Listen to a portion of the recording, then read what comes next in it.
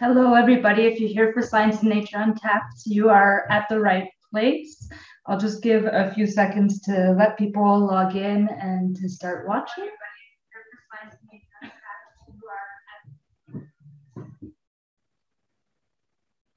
So just a little bit of housekeeping for everybody who's watching from Facebook Live.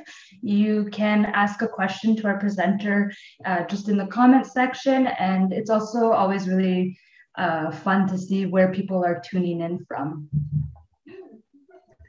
So I'll just give a little countdown for Gabe from your TV. So 3, 2, 1, Gabe, it's all yours. Hi, everybody, and welcome to Science and Nature Untapped, a free virtual monthly speaker series. My name is Stephanie, and I'll be your host for this evening. So before we begin, we'd like to acknowledge that many of us are living on unceded land and traditional territory of Indigenous peoples. We are grateful for the opportunity to live where we do, and we thank all the generations of people who have continued their responsibilities to Mother Earth since time immemorial. So for me, I live on Mohawk territory, but since this is online, you may live somewhere else in the country or somewhere else in the world. And so there's this great resource called native-land.ca, where it's a map and you can identify whose territory you're on. If you would like to keep up with any news from the River Institute, our events, research, our education programs, you can follow us on the following social media platforms and at the following handles, as well as if you were to want to watch any of our old presentations we've done in the past, you can go to riverinstitute.ca/on-tap. So for upcoming Science and Nature events, we have December 8th, Christina Charette, who will be talking to us about aquatic food webs to our tables and the influence of exotic invasion on nutritional provisioning and contaminants in sport fish. And on January 5th, we'll be talking with Dr. Courtney Holden, and she'll be sharing about the secret life of American eels. So last week we had our 28th annual River Symposium. It was a hybrid event that took place over 2 days. It was very successful. We're very happy with the outcome and everybody who came to see us on Community Day at the Ramada Inn, and everybody watched us virtually. If ever you are interested in watching the presentations, you can go to the website. So riversimposium.riverinstitute.ca/2021. And so when you get on that website, you'll have two options. So you have Community Day, and then you just go and click to watch. It will bring you to YouTube. And you also have Science Day. So again, just click to watch, and you'll see this as you scroll down the web page. So a lot of these events, like Science and Nature Untapped, the symposium, a lot of our research educational programs are generously generously supported by our donors. So if you wanted to donate to the River Institute, you could go to riverinstitute.ca/donate. And otherwise, just sharing on social media, talking to your friends about the work we do goes a really, really long way. And so for tonight, we're all here to hear from Brian Hickey on the conservation of little brown bats in Ontario. So Brian's research has brought him to Zimbabwe, the Yucatan Peninsula of Mexico, and to Ontario, Canada. While Brian is well known for his bat research, he has studied a wide range of taxa, including birds, fish, reptiles, and invertebrates. In addition to his role as a research scientist, Brian oversees the River Institute's education and outreach programs, which in 2019 received a national award from the Natural Sciences and Engineering Research Council of Canada for their excellence. So Brian, it's all yours. I'll just invite you to share your screen.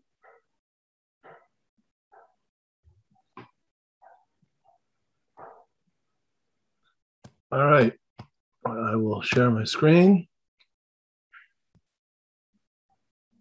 and open up my slides.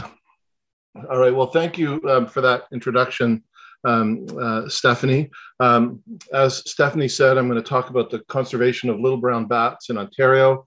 And I usually try to avoid lists of acknowledgements during these talks, but because this is going to live on YouTube for a long time, and because so many people helped with this project, I just want to thank everybody who's helped with this project. This is a project that's been going on for a number of years, and I've been able to work with some amazing colleagues and students, including Alana Ackermans, Jordan Rua, Shayla Cruz, Kebby Brown, Josh Filio, Lexi Harkwell, Lacey McDonald, Sarah Greenwood, who's done a lot of my bat detector sound analysis work for me, Stephanie, who you just heard from, Stephanie Hildebrand, whose pictures have helped spruce up my presentation, but she's also invaluable in the field. This work is not mine alone. It's work I've been doing in conjunction with Bailey Bedard from the River Institute and Ottawa U, John Shedlat at Environment Canada, and Alex Pula at Ottawa U, and also with many of you who are watching who are host properties or own host properties for my bat houses that I'm going to be talking about, which are, as you'll see, if you don't already know, the focal point of much of my research. And this has been funded by the Ministry of Environment, Climate Change and Parks, the Ministry of Natural Resources and Forestry, and the St. Lawrence River Institute, of course. So I'm going to start with a quick overview, moving from left to right. I'm going to talk about declines of little brown bat populations, bats in general, but in particular little brown bats that have been devastated by a disease called white nose syndrome, which I'm sure many of you have heard about, but I'm going to hopefully teach you a few things you don't know about this fungus and why it's been so devastating. And then I'm going to talk about the project that many of you listening have been a critical part of, and those are my efforts to help the recovery of little brown bats.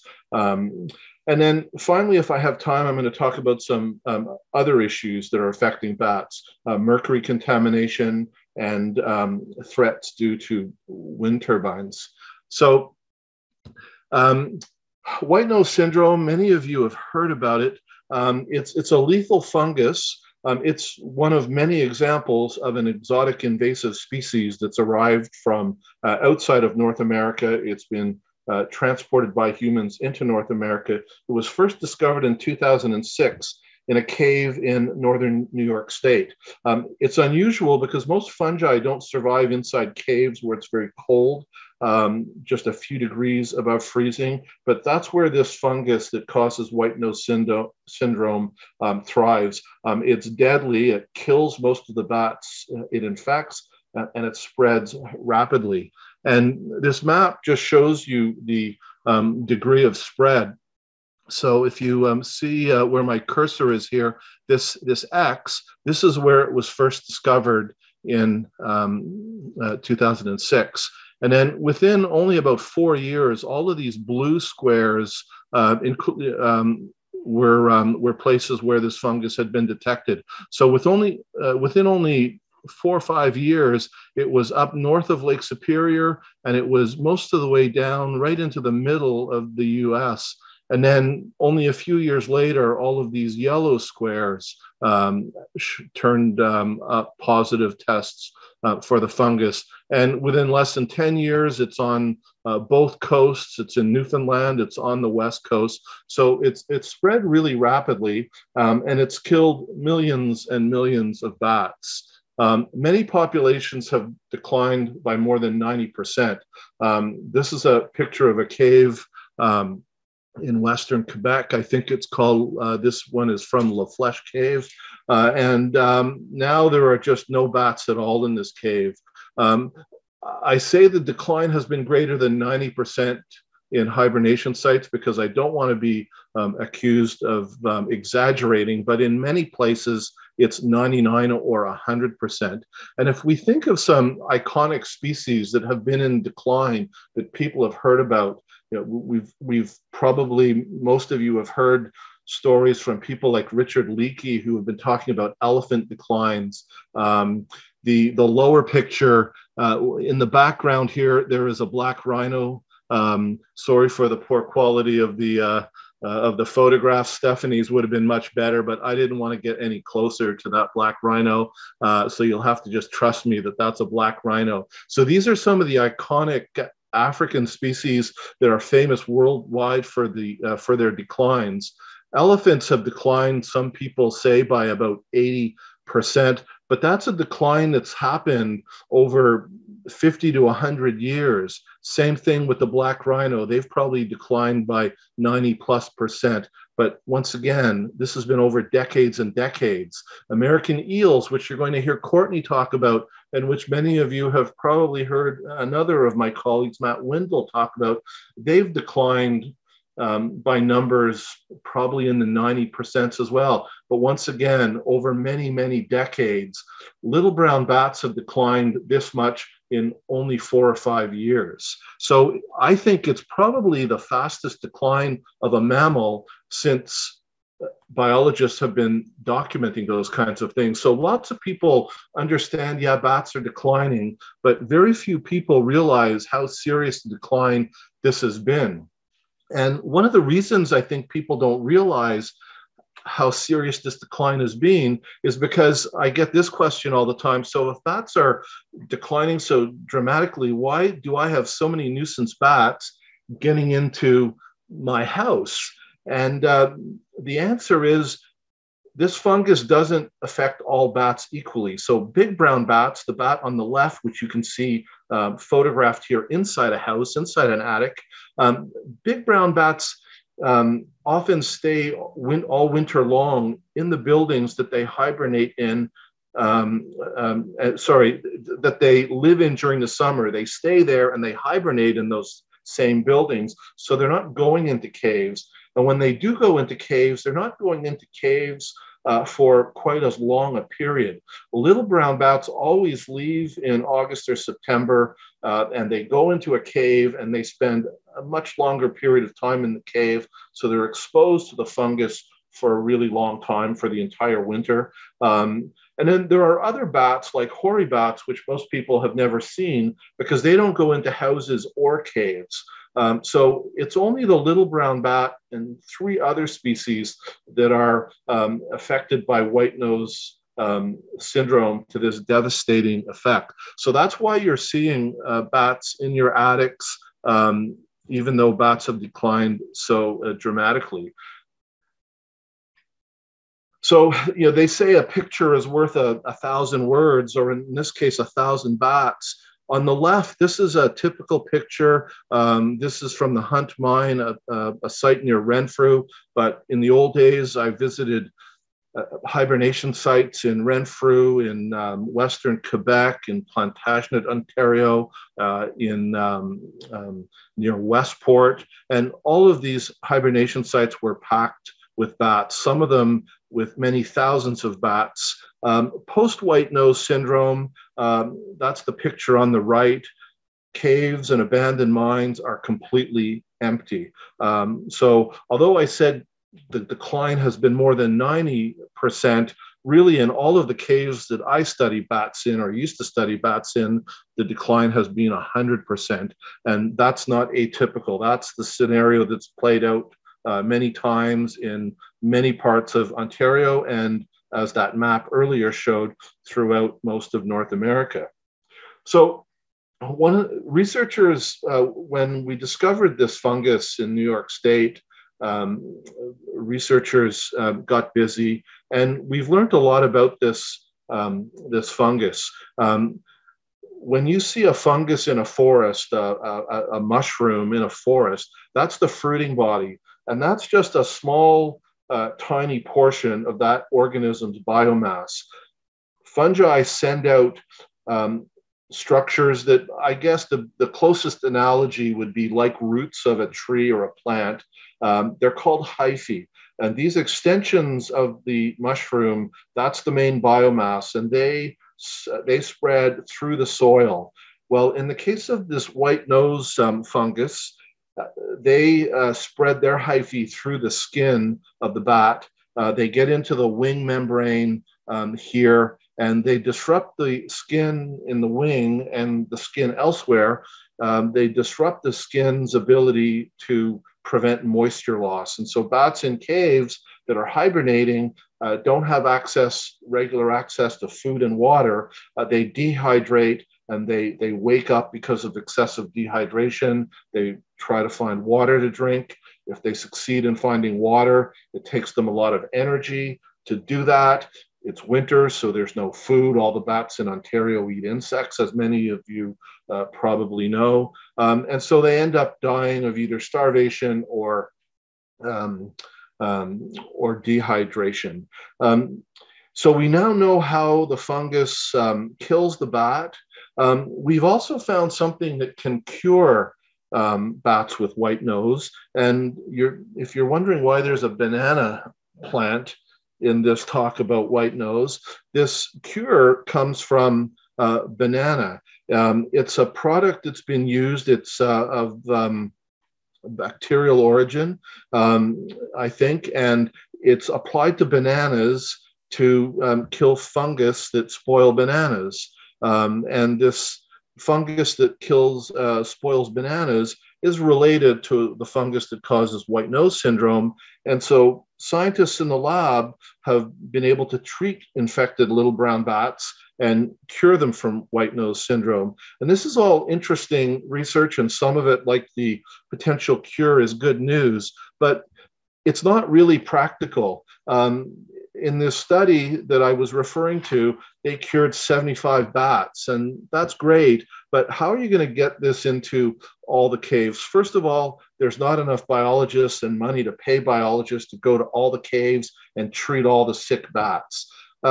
Secondly, we don't know where most bats hibernate. So I know of a handful of hibernation sites in this area in Western Quebec and Eastern Ontario, but those aren't enough hibernation sites to account for all of the bats that are living in, or at least were living in, all of the summer roosts. So it's just not practical. So the view I took was to take bats and give them opportunities to move out of attics where they're often in conflict with landowners who don't want them there, who are sometimes evicting them in the middle of their reproductive season, in the middle of the summer when they're trying to fatten up and get prepared for overwintering in caves. They need to find food. They need to be arriving at hibernation sites healthy. And when they're being chased by homeowners who are trying to get them out of attics, that's probably not really conducive to arriving at a hibernation site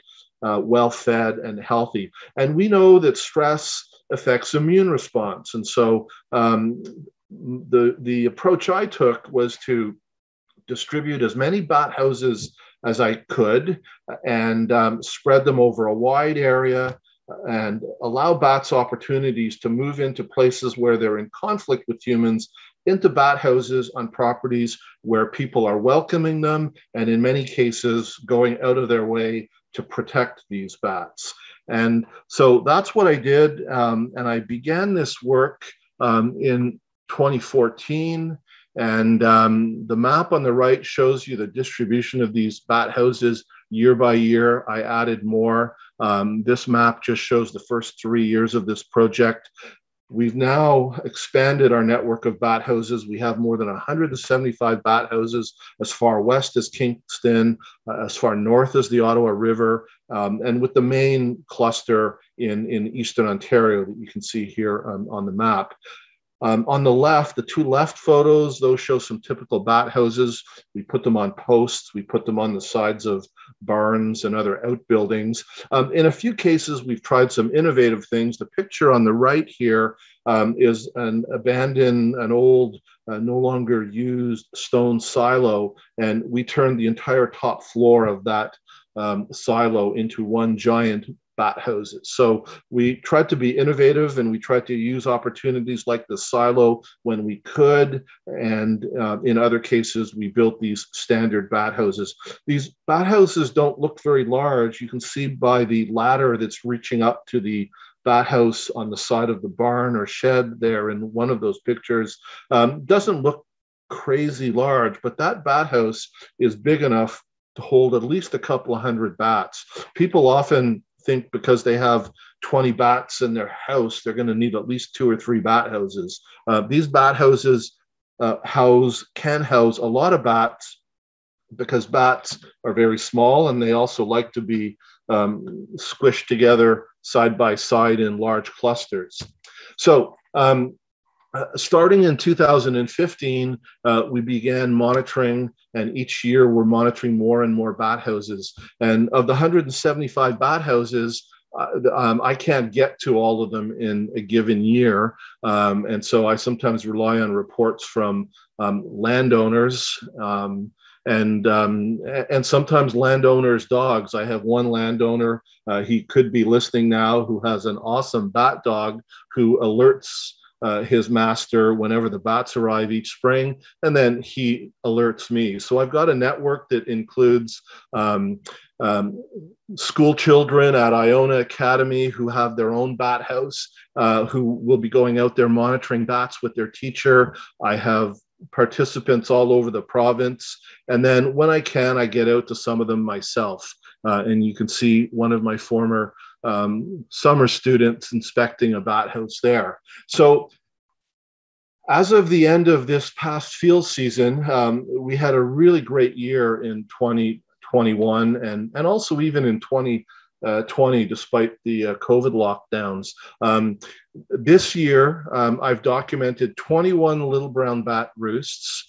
8 of those were located in some of the bat houses that I deployed on the properties I've just described. Another 10 were in bat houses that were deployed by landowners or other agencies independent of my work, but who have allowed me to incorporate their bat houses into my monitoring program. And then 3 roosts were located in buildings. When people say they have bats in their attics, I sometimes try to pay them a visit, expecting to find big brown bats, but hoping for little brown bats. So not only did we locate 21 roosts, at least 6 of these roosts had colonies with more than 100 bats. So that was also really encouraging. So the strategy of providing bat houses, providing safe roosting for bats to allow them to build up their own natural immunity, because that's really the only way bats are going to beat this fungus, is to build up natural immunity. I recently was doing some work in southwestern Ontario with another colleague who's working on bats there, and she's also starting to see similar things, bats starting to come back into bat houses, populations starting to rebuild. So this seems to be not just something happening in my cluster of bat houses. People who have been doing similar work in other parts of the world are finding positive results as well.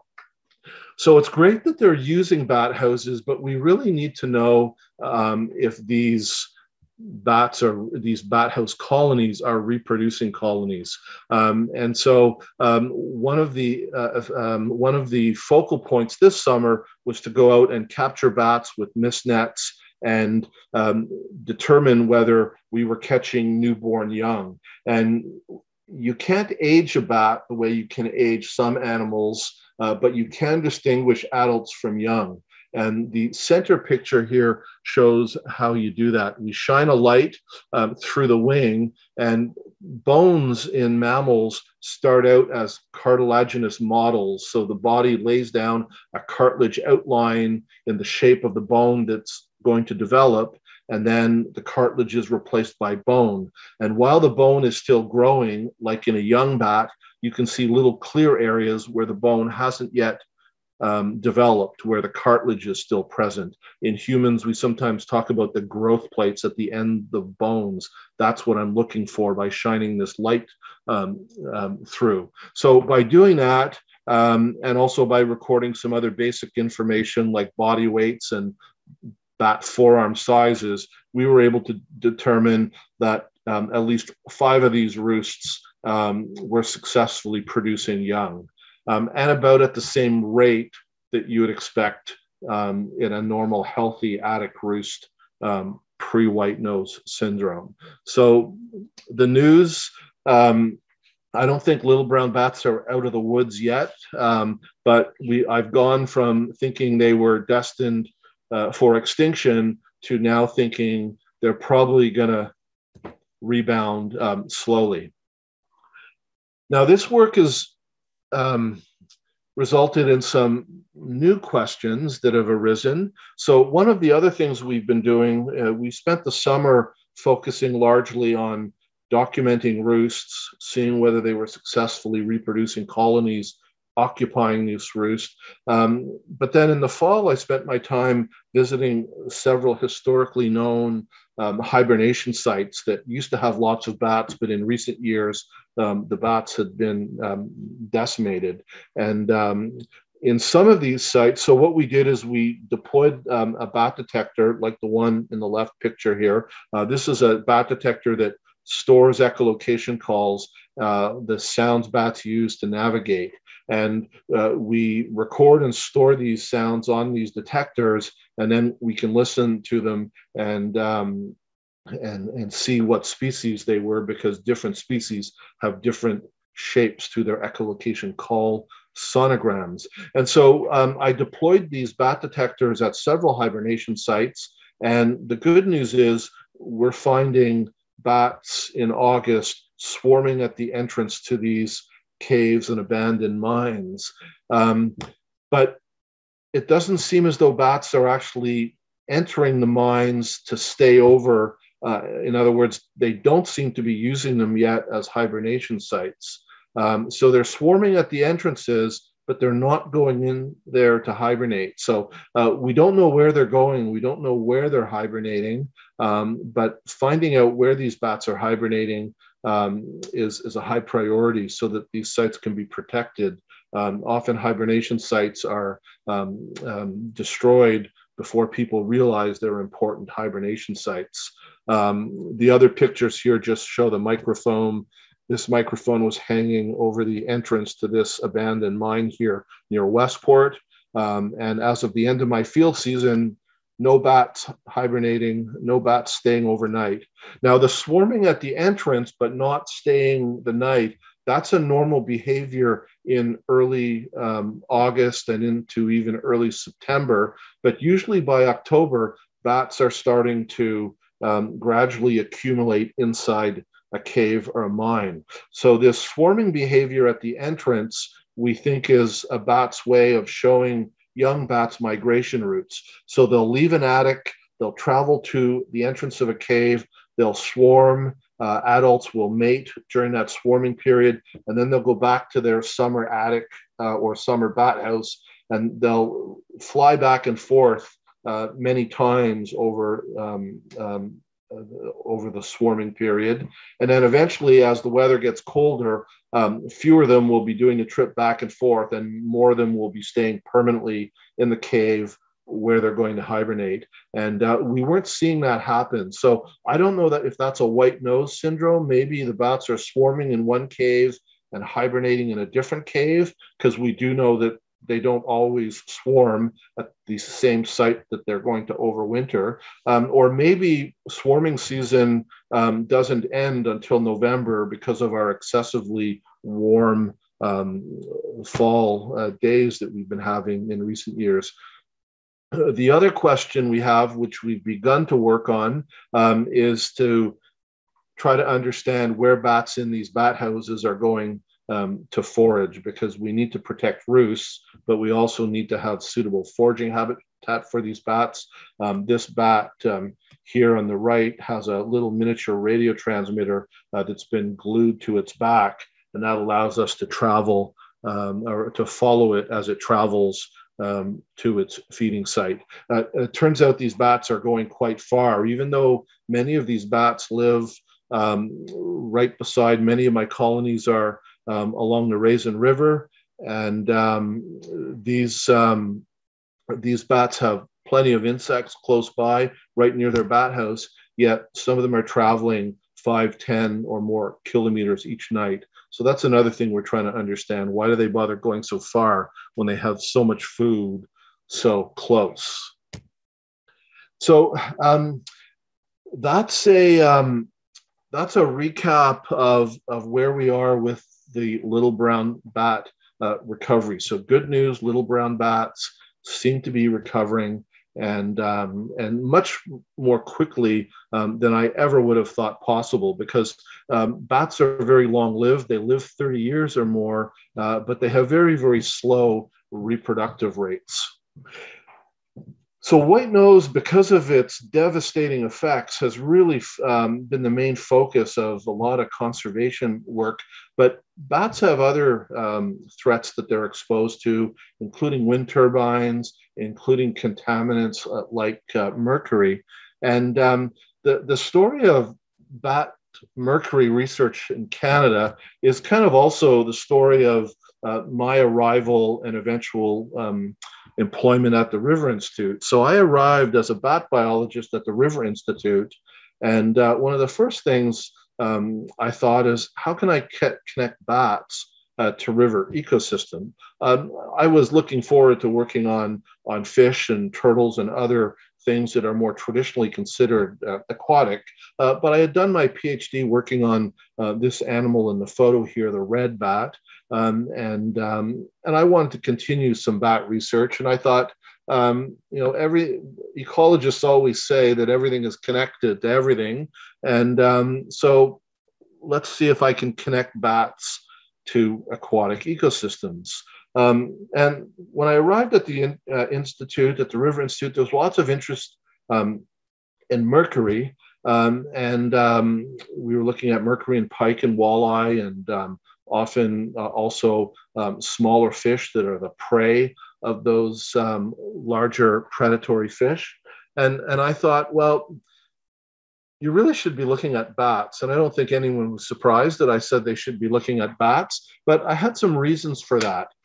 Bats eat insects, but not just any insects. A lot of bats focus on insects that spend their larval lives, their development stages in the water, in sediments. And that's where mercury accumulates when we contaminate rivers. The mercury ends up in sediments. And so the insects bats are eating are growing up in those sediments.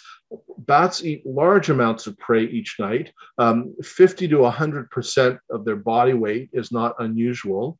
That's like someone my size eating more than 1,000 Big Macs. So they're really packing away those insects.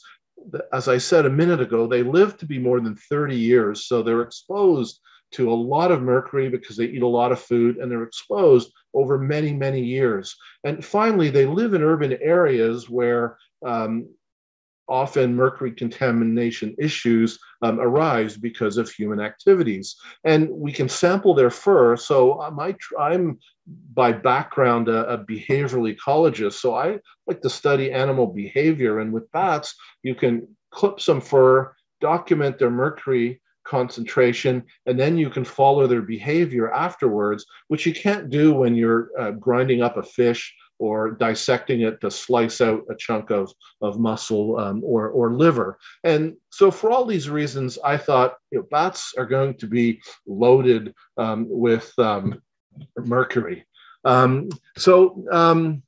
But my new colleagues pointed out, not so quickly there, Batman. There's a couple of problems with this logic. They said they feed atop a very, very short food web or food chain. You probably won't see high mercury values at all. There's very little opportunities for biomagnification, which I'll explain in a minute. So you're probably wasting your time. You might not even be able to measure mercury. So I did what I always do when people don't like my ideas. I headed out to some bat caves and tried to collect some samples. Now, the reason why people were skeptical that this was a really smart thing to do is mercury starts out often on land, and mercury is natural. Volcanoes spew mercury all the time, but we've added to mercury by industrial activity, and the mercury flows into the water. In the water, often the form of mercury that industries produce isn't the most toxic form of mercury, but In the water, it gets transformed into methyl mercury, and that's the kind that gets into animals. That's the kind that is most toxic. And in an aquatic food web typically, you start with phytoplankton, plant-like plankton absorbing mercury, being eaten by animal plankton called zooplankton. They get eaten by insects. Insects get eaten by minnows. Minnows get eaten by bigger fish. They get eaten by the big predators. And finally, an angler has a meal out of one of the walleye he or she catches. And so in top predators like humans, there's a lot of opportunity for biomagnification. At each of those links, mercury concentration magnifies, it increases in concentration. So a bat, on the other hand, it feeds at the top of a food chain, just like humans do, but the difference is the food chain is very short. Bacteria in the water or decaying organic particles being eaten by an insect. That same insect turns into an adult, flies up, bat eats it. Really short food chain, very minimal opportunity for biomagnification.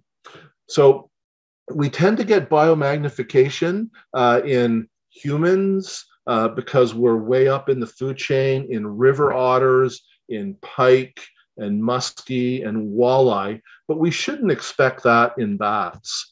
So I headed off to the bat cave, and I went to some bat caves. I went to more bat caves. I rounded up. I had no money for this research, so I rounded up volunteers, students, anybody who wanted to come and join me on a bat excursion, and came back with some fur. Didn't know how to analyze mercury at the time, sent it off to some commercial labs, and they measured mercury. And the important thing here to keep in mind is this value here, 10. This is 10 parts per million. At 10 parts per million, neurological effects of mercury can be detected. Big brown, and these are the averages, these bars represent the average mercury concentration of 3 different species. An average big brown bat is greater than that threshold that is known to cause neurological damage. For the other 2 species I sampled, little brown bats and northern long-eared bats, the average wasn't above 10, but both of these groups had some individuals that were also above this threshold that is associated with neurological damage. So preliminary measurements, I had a 4th species that I looked at that wasn't on the graph. All 4 species included some individuals that exceeded this 10 part per million neurological damage threshold. So at first, people looked at this like, this just doesn't make sense. And I still don't think it makes sense, but because the results were so crazy, I had some skeptics, and I was skeptical of my own work. So we did further studies. We used 2 different labs and 4 different crews, and they found even higher values in the 20 to 30 part per million range. So the next thing we did is, and this is work I did with Alex Pula and John Shuttla at Environment Canada, Ottawa U and Environment Canada, respectively, and with the help of bat biologists all over Canada, we put out a call and we said, can you send us fur from bats that you're catching anyway? And we got bats from BC all the way to Quebec, and we filled in the gaps on the East Coast with previously published information. And we looked at across Canada, west over here to moving to the right, the east, across North America. And what we find is bats on the 2 coasts, the East Coast here in blue and this orangey color, and BC, this one here, they had the highest values. The green bars are our own data, and the other colors are from existing literature. So you have this east to west pattern where really high on the east, also high on the west. intermediate in Quebec and Ontario right here, and low in the prairies. And if you look at maps of atmospheric deposition, the bat data matches atmospheric deposition. So this is called a heat map. It just means the redder the color, the higher the mercury deposition. The units don't matter unless you study mercury. The important thing here is it's high on the two coasts where the red is, it's intermediate in Quebec and Ontario where the yellow is, and it's low here on the prairies where the blue is. So atmospheric deposition overlaps or correlates well with what we find when we look at cross-Canada patterns. So that's not too surprising when there's lots of mercury falling out of the sky. Bats get more contaminated. Now, fur is an inert tissue. Once mercury is in the fur, it's not having an effect on the bats anymore. So the target organs that mercury has detrimental effects on are brain and kidney and liver. We then went to show for many of these sensitive tissues here, this is a graph showing that mercury in fur correlates with mercury in brain. Mercury also correlates with mercury in fur also correlates with mercury in both liver and kidney. These data here are only useful if you understand statistics. So I'm just going to skip over those.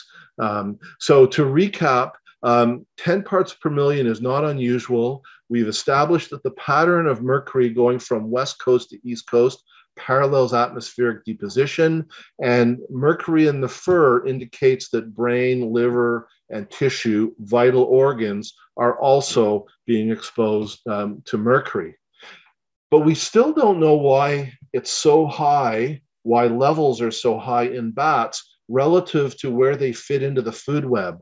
These are some selected organisms, marmosets, species of rat, opossums, and 2 species of carnivores, a ringed seal and a river otter. And they're arranged from left to right so that short food web, low in the food chain, is at the left, and higher in the food chain is over here on the right.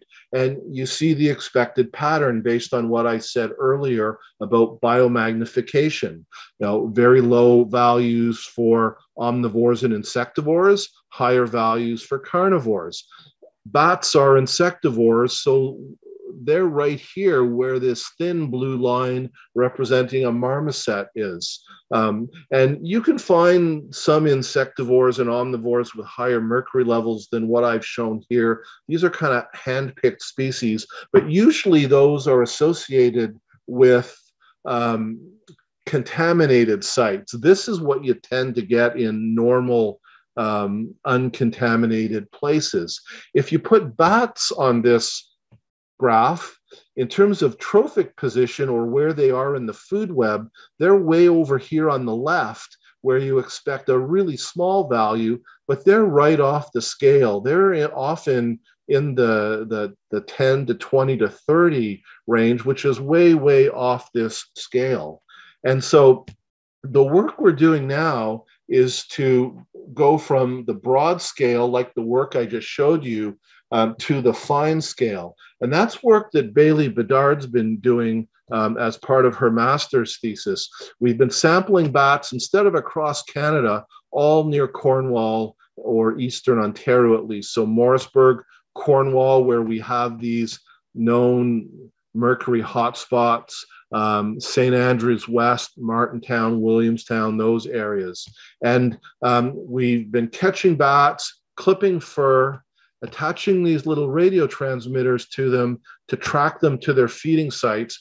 And once we know where they're feeding, we then sample insects with a variety of different insect traps that are shown in the top figures here. And we catch these insects, we sort them by species, and we're trying to look for links between particular types of insects and mercury concentration. And so what we found a couple of things that are interesting. First of all, this red line here. These are two species of bats, little brown bats and big brown bats. Big brown bats have more mercury than little brown bats. And this is that 10 part per million threshold. So both species have some individuals that exceed that threshold. Big brown bats exceed it very, very often. And sometimes they exceed it by a lot, more than 30 or 40 parts per million. The extra zeros here are because Bailey used different units, but this is the 10, this red line is the 10 ppm threshold. Now, if you look over here, this is the body mass of little brown bats. Little brown bats are smaller, thus their name. Big brown bats are bigger. If you control for body mass differences, so if you factor out mathematically, and I won't explain how to do that in this talk, if you factor out the effects of body size, that's what this figure down here is. Big brown bats still have more mercury. That's so if you could make little brown bats and big brown bats the same size, big brown bats would be more contaminated. And what's really interesting about this, and another place where bats just defy everything we think we know about mercury, is little brown bats are more aquatic. They eat higher proportions of aquatic insects than big brown bats, and aquatic insects should be more contaminated. So these bats, these little brown bats, should actually be more contaminated than these bats, based on what we know about their feeding ecology and how mercury works in food webs. And once again, bats don't fit the picture. We've also compared different locations. Not a big difference if we look at little brown bats in averages, but there's a lot more variation in Cornwall. And maybe that variation reflects some of the mercury contamination in Cornwall. If we look at big brown bats, for some reason, Morrisburg is way higher than the Raisin River. And for reasons I'm not going to get into due to what we know about mercury, we actually expect the opposite. And once again, Cornwall has a lot of variation, and scientists often compare means or averages. I think there's some interesting things going on here if we forget about means and start looking at variation. So this is just the first step to try to understand really in detail what's going on. Bailey has much more data that I don't have time to go into.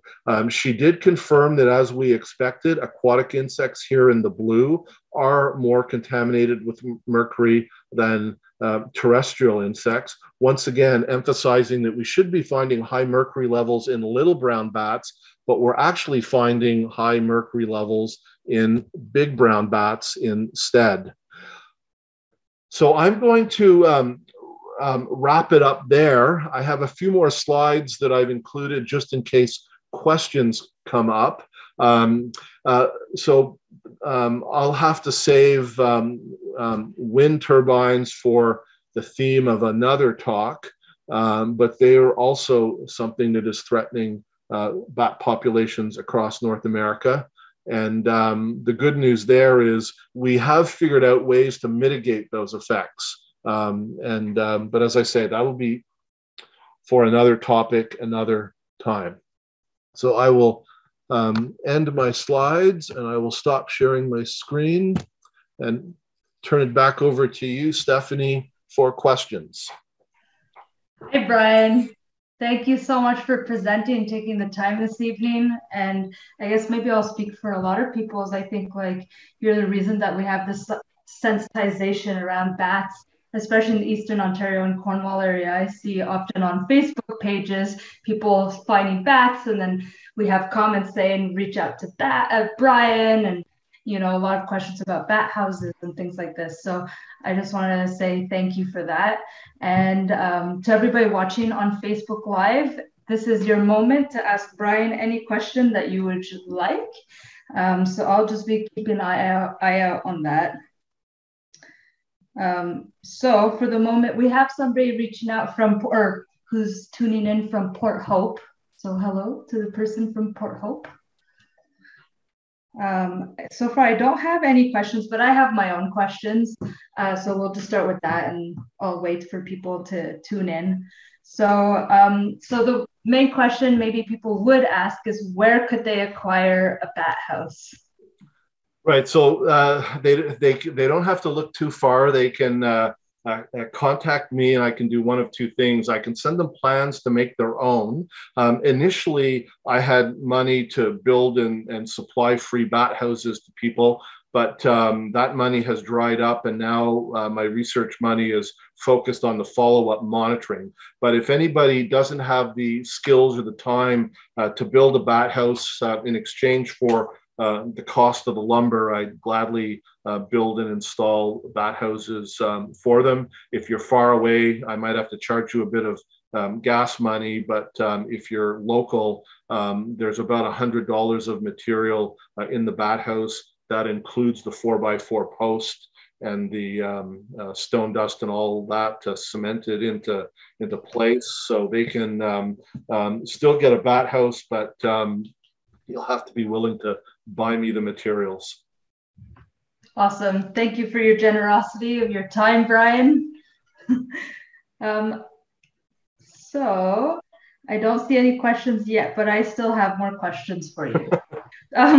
So how many years do you think it would take for the little brown populations to recover to their numbers from before white nose syndrome? Do you think that's possible?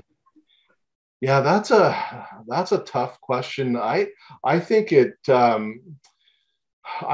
could take decades, but I'm optimistic because of what I've seen in the last couple of years. And one of the things we really don't know is one of the things we don't know is whether these bats that I'm seeing are those bats that have recovered after having been affected and decimated by white nose, or did they somehow escape the devastation? Maybe all the caves that we know about have been infected by the fungus. Maybe there are some remote caves that somehow didn't get affected.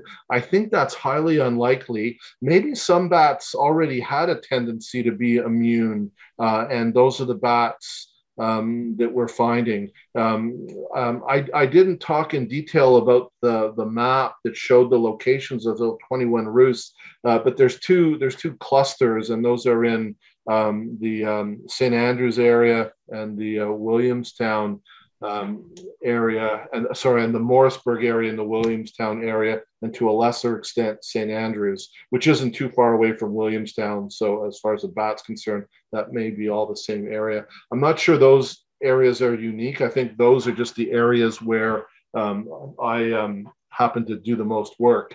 And also, when I say that 8 of my 175 were occupied, I only checked about 20 or 30 of those 175. And so there are probably other bats in bat houses in places I just didn't have time to get to.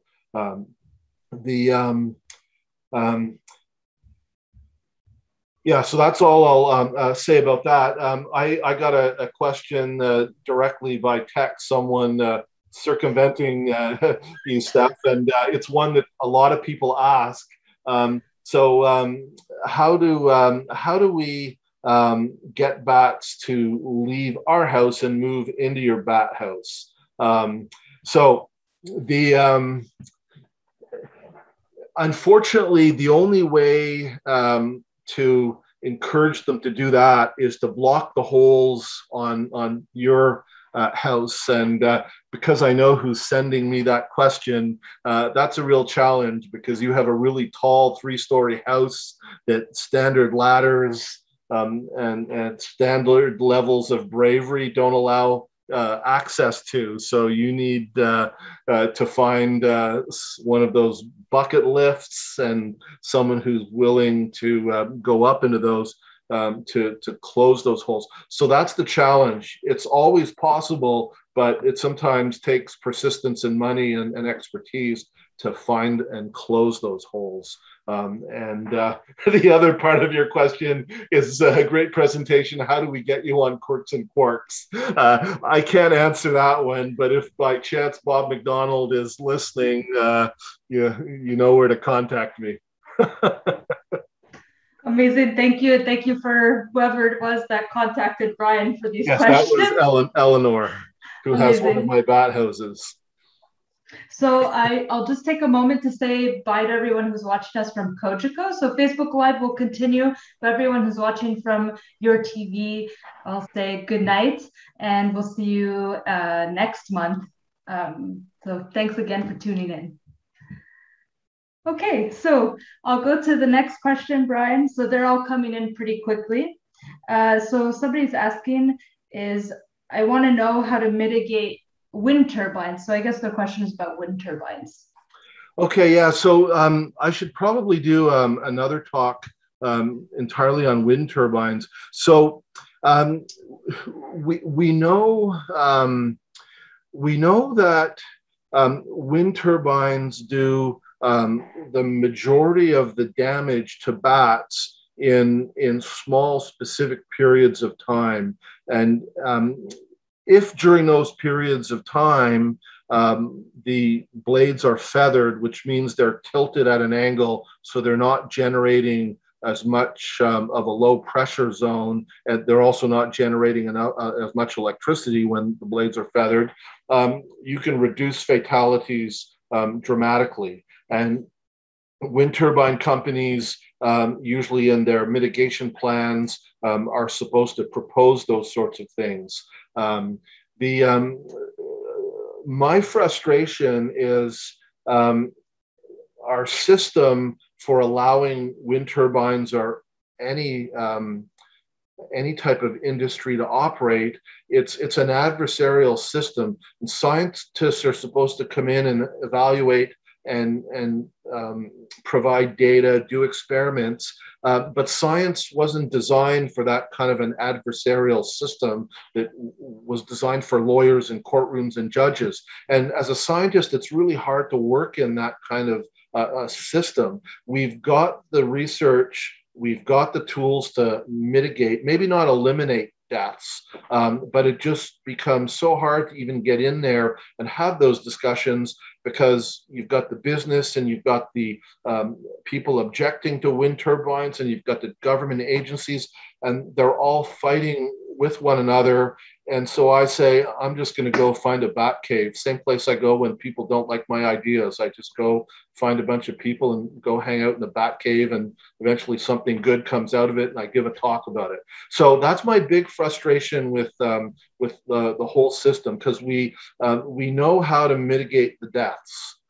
And the other thing I'll add is, because the maximum number of deaths occur in specific conditions, when you mitigate them, the wind turbine companies don't lose a ton of revenue, because the periods that are, so you can eliminate 80% of the deaths by only impacting 20% of the generating potential. So as a bat biologist and someone concerned about nature in general, I think that's a pretty good trade-off.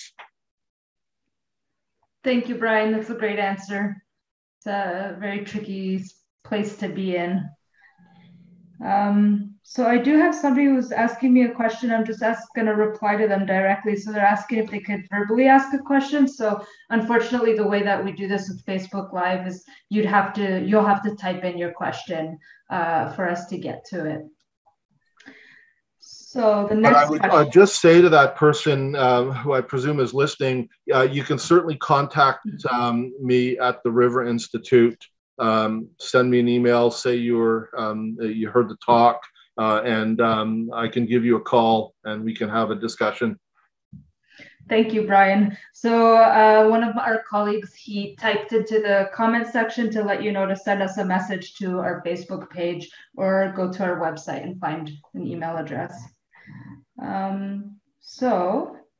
We have a question coming in. So does the fungus continue to live in the roosts after all the bats are gone, or can they return to previously infected sites? That's a great question. I don't know the answer to that. It's possible that researchers have figured that out. I think in general, fungi are fairly robust organisms that can live in soil for long periods of time in dormant conditions. So I suspect that the fungus is going to stay in those caves for a long time, and it will only die out slowly if bats become immune to it, and it can no longer spread. Great, thank you. That was a good question. The next question is, do you foresee the treatment becoming easier to administer so that maybe an owner could leave a treated food source in the cave rather than having to have a biologist administer it? I think that's a great question. So I think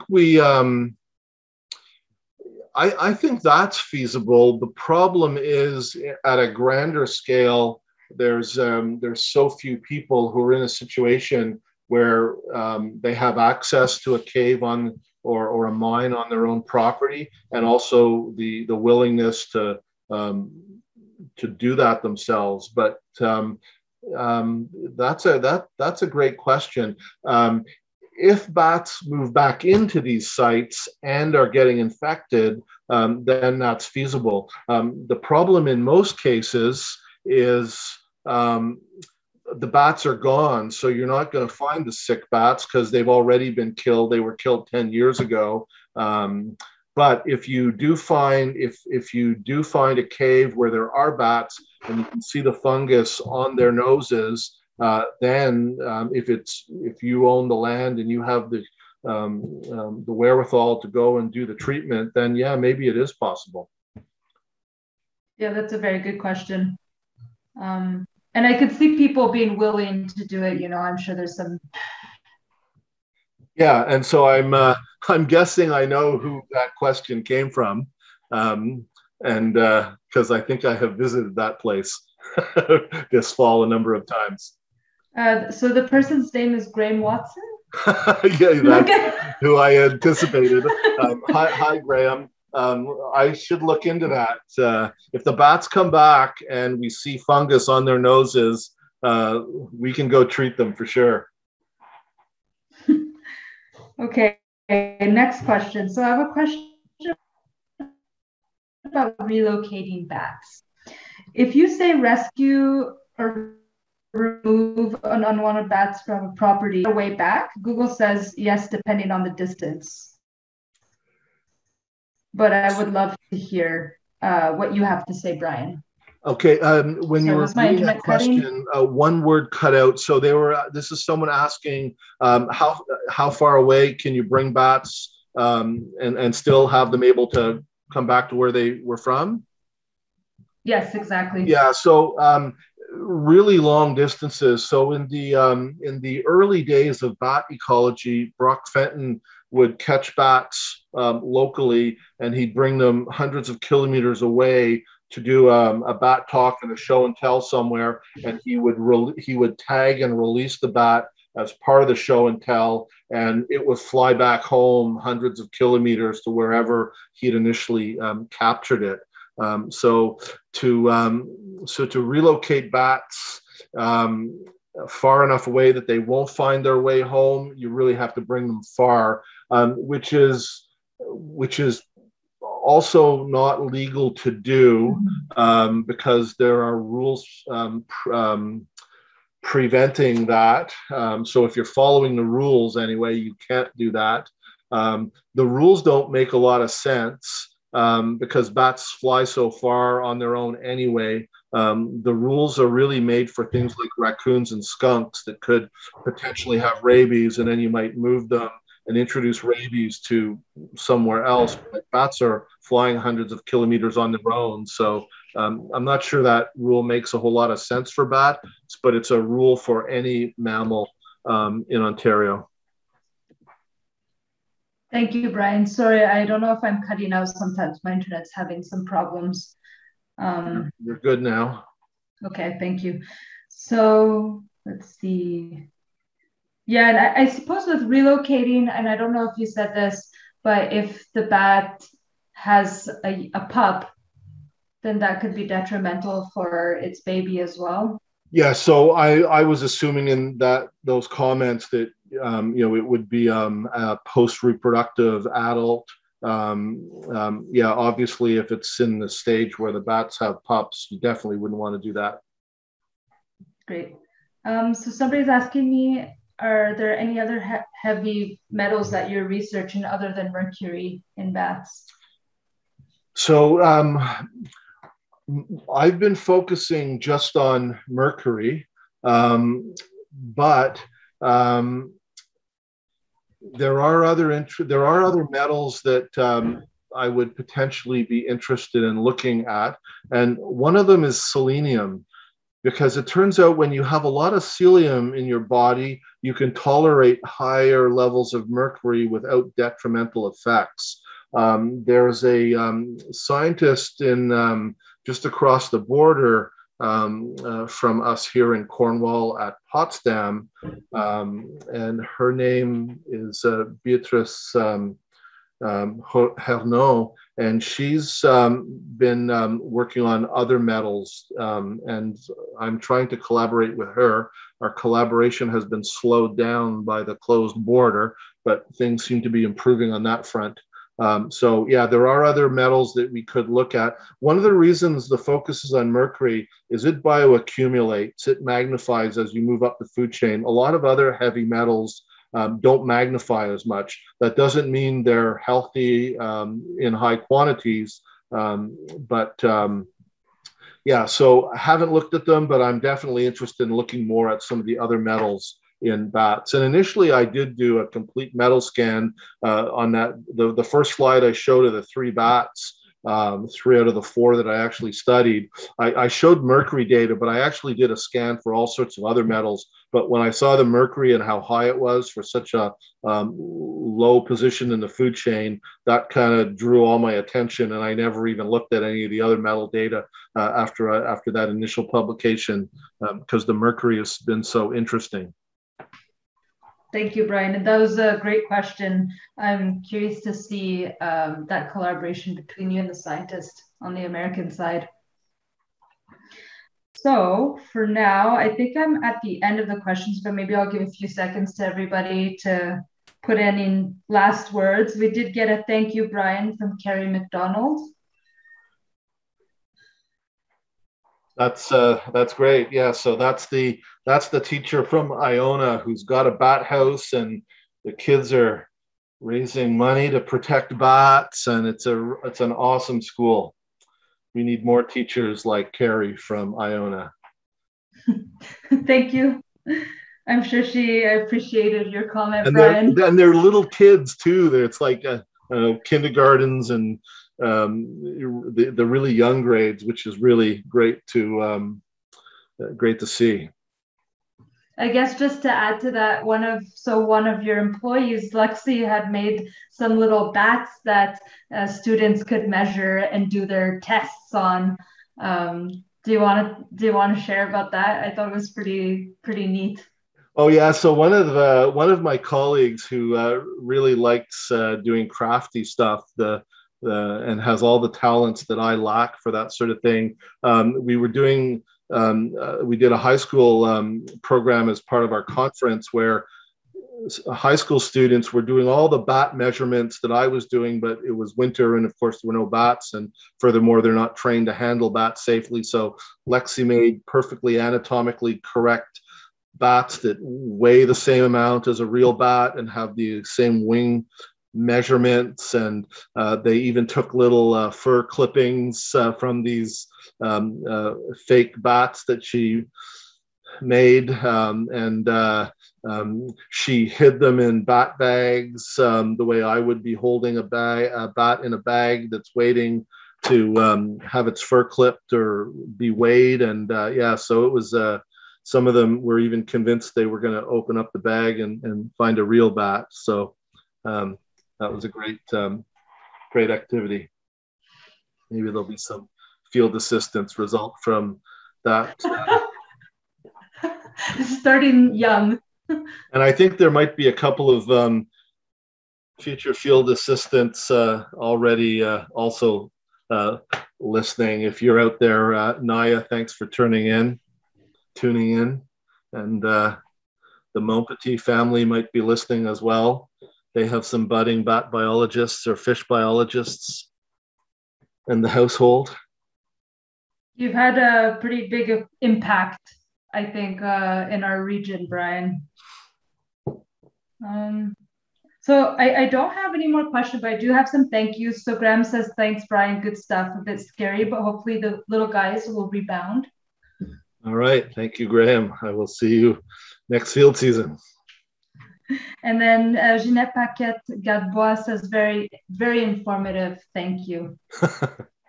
So I think with that, maybe we could wrap it up for tonight and for the Science and Nature. So thanks again for taking the time so late in the evening. I know in the day you're pretty busy teaching. And I guess we'll probably see you soon. You give a lot of presentations. I do. Yeah. So to everybody watching on Facebook Live, thank you so much again for tuning in. And we'll see you next month. So it will be not the first Wednesday, it will be the second Wednesday of December. Usually it's the first one, but it will be the second one. You'll see the poster come online. So thanks again for stopping in. Have a good night. Bye, everyone.